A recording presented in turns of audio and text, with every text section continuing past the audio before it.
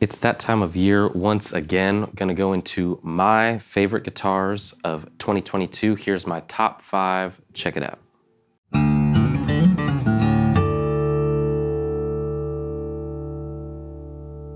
How's it going, y'all? My name is Cooper Greenberg here at Alamo Music Center in San Antonio, Texas. You can find us online at alamomusic.com. If you haven't already, subscribe to the channel, turn your notifications on, like the videos, comment below, all that stuff.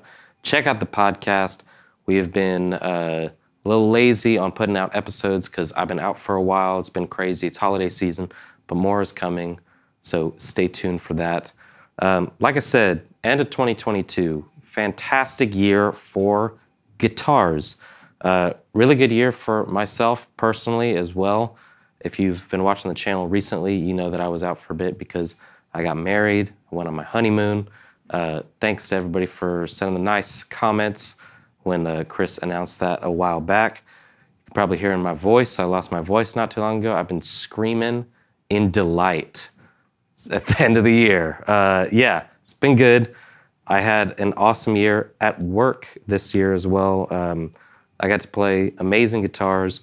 We got a bunch of new products that have come in. I went to the Martin factory, all that good stuff. So I'm gonna start. I got my list of 5 that is my top for the year. I'm holding this one. Most of the guitars that I'm gonna mention, they have been sold and we are waiting on more. They're coming in all the time, so I didn't bring out each one. I've got a prop here that we'll get to later. But my number 5 to start off is a new Fender that is made in Japan that is a really cool electric guitar. It's not the Aerodyne, it is the JV Modified. I loved that series. I think it was fantastic. You know, it's kind of a reissue of a reissue, if you want to say that. The one that I am picking for the list that was my favorite was the 60s Custom Telecaster in the beautiful gold finish, double bound, really nice soft V neck profile. Just one of the coolest tellies that we saw all year. We had a few cool double bounds, one of which was from the custom shop, the Tomatillo telly. But the one that took the cake for me after the massive Japanese release of the Aerodynes this year was the JV Modified from way back in the beginning of the year. Flew under the radar a little bit. However, we've sold out of every single one that's come in. So some people are digging them. But I'm gonna link each one of these videos above as I mention these guitars. We're gonna show you a little bit of the demo. So my number 5, 60s Custom Telecaster, made in Japan, JV Modified. Check it out.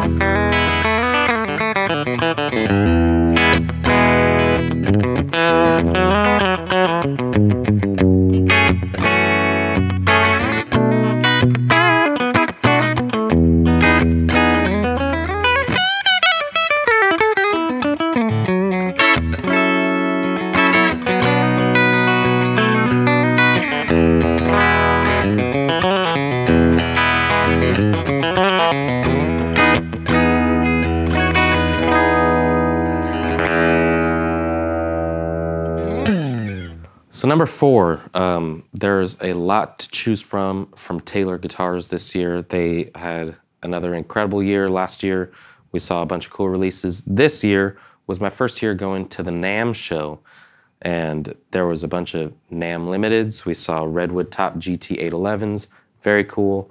We saw the K62 12-string Alcoa, also cool. Shark Gray T5Z, great guitar. But the one that made the list was from my very first Catch event. It was the custom Grand Pacific in the style of a J45. It was Urban Ash back and sides, not mahogany. It was a full scale, not a short scale. Those are the two things that take it away from a J45, besides it says Taylor on the headstock. But it was beautiful tobacco sunburst, slope shoulder dreadnought. I thought it was appointed beautifully. That was a fantastic guitar. I picked it out. I really liked it. And it was at the Catch event, which we've talked about at length on this channel. But there was like 35 to 40 to 50, who knows, custom one-off guitars at this event. Every single one of them was beautiful, but this is the one that caught my eye, the one that we needed for the store. So the Taylor Catch event, custom Grand Pacific in the style of the classic round shoulder dreadnought. Check it out.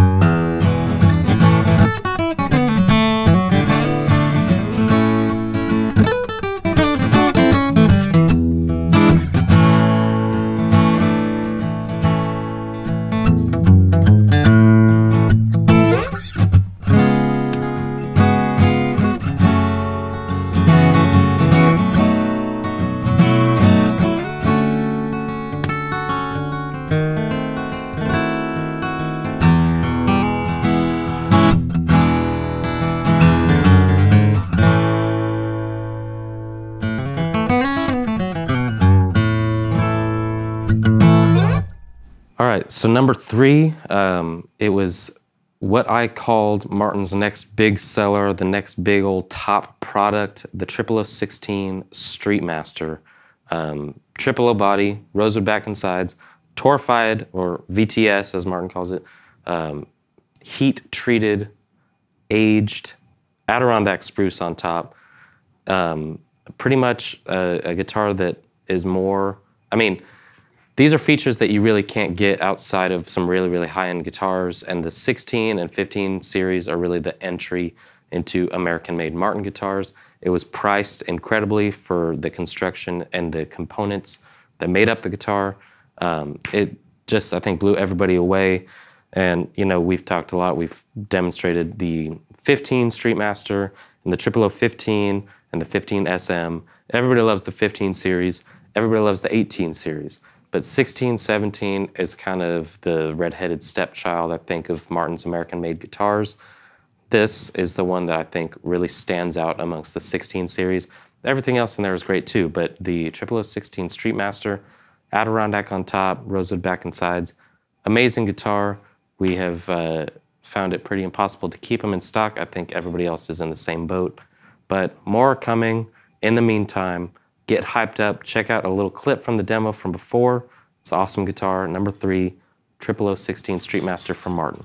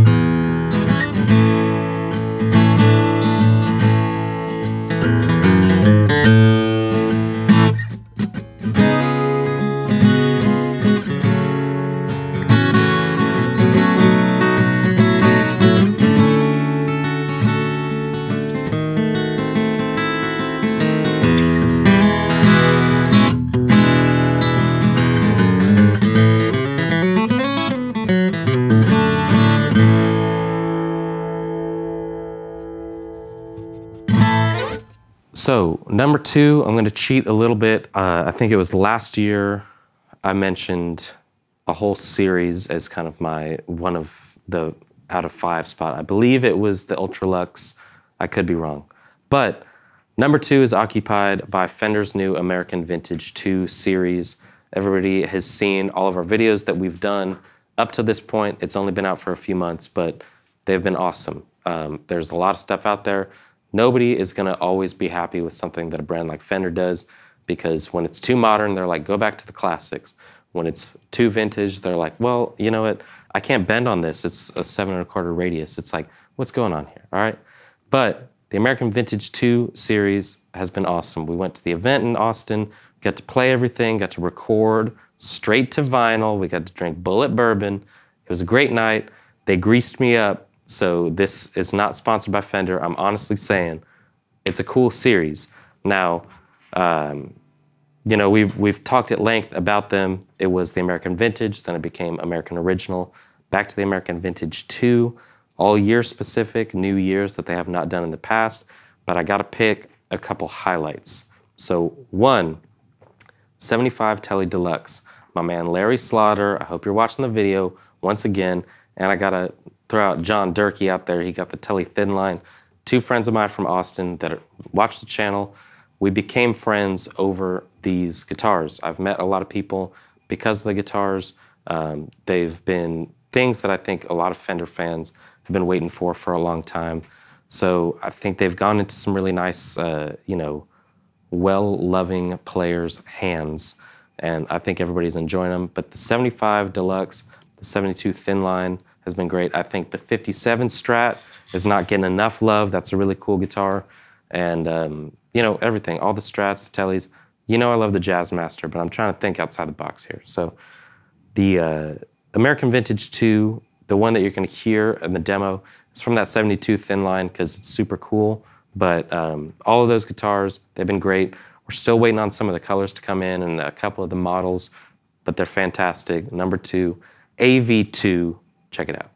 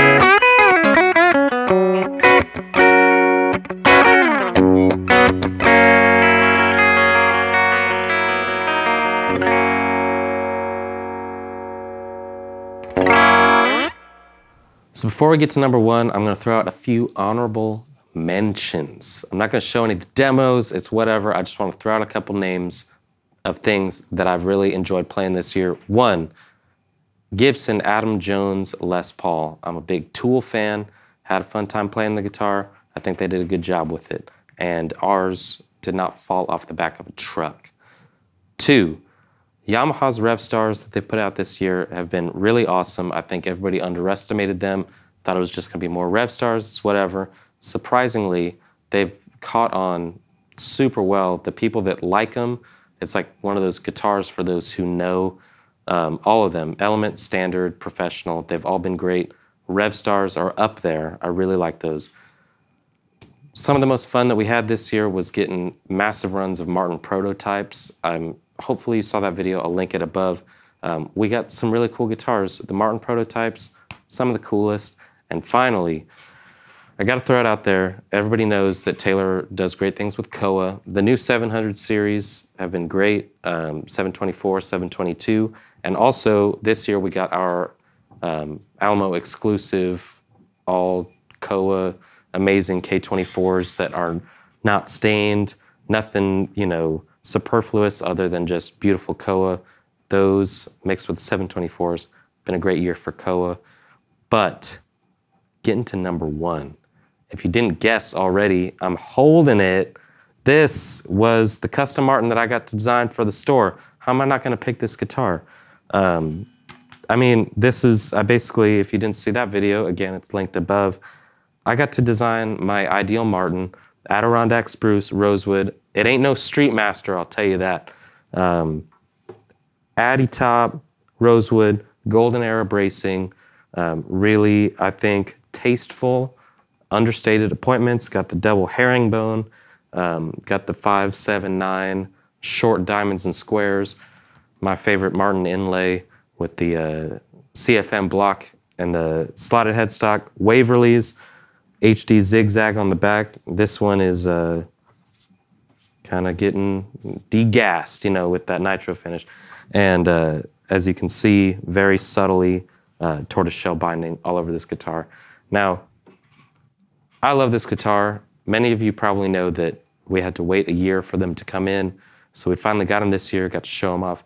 I saved up that whole time, a little bit from every single show that I played, went into a little piggy bank, and I bought one for myself.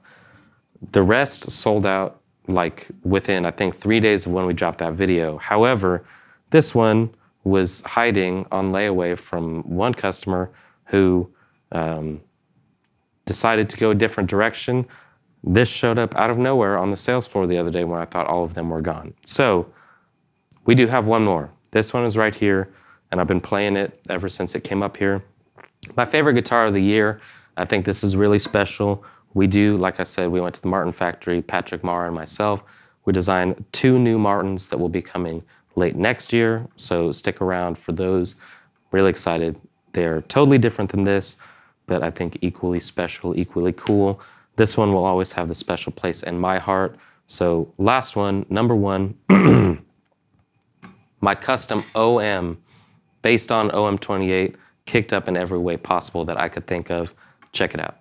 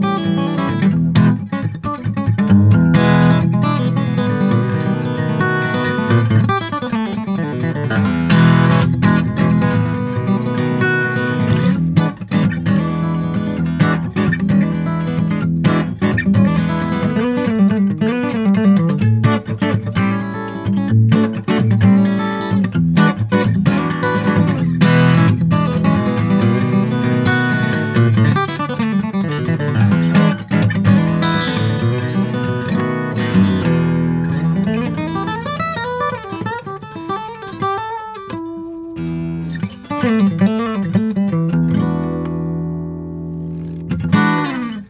there you go. I do not know what Chris chose as his top 5, so I'm gonna have to wait till his video comes out to see if we overlapped. I like to think that we did. He probably forgot this guitar even exists, so it's like whatever. Hopefully he liked this one. Hopefully we overlapped on some stuff, but we also like very different things.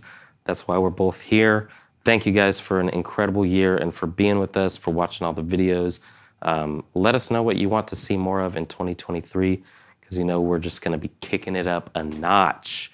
So once again, let us know what your favorite guitars of the year were in the comments below. We appreciate you guys very much. We will see you throughout the rest of this year, but also in 2023 with a bunch of new stuff to make a list for next year. Y'all have a great holiday season. Thank you for watching. See you next time.